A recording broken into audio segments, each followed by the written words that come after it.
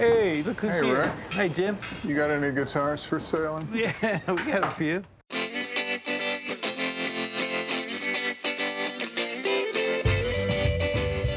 This stuff, I guess I've been doing about the last 20 years using the reclaimed New York City wood.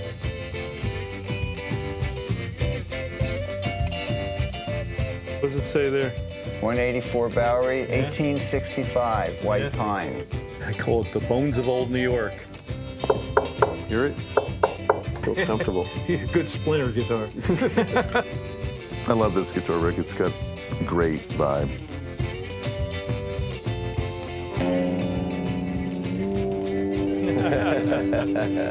I'll take one. All right. You know, I don't know anybody like you. You don't have a cell phone. You don't have the internet at your house. You need to move into the 21st century already. Why?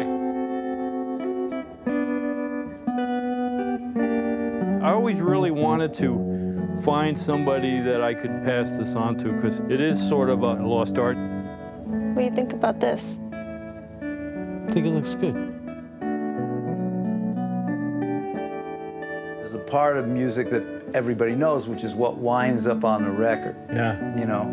But then there's the invisible part of music that people don't know. And it's like everything from the people who built this guitar and all other guitars to the people who create the spaces where people can hang out. It's about having a community. That's the way I feel.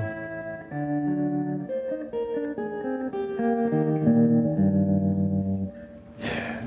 I'm going to charge a lot more for this guitar now.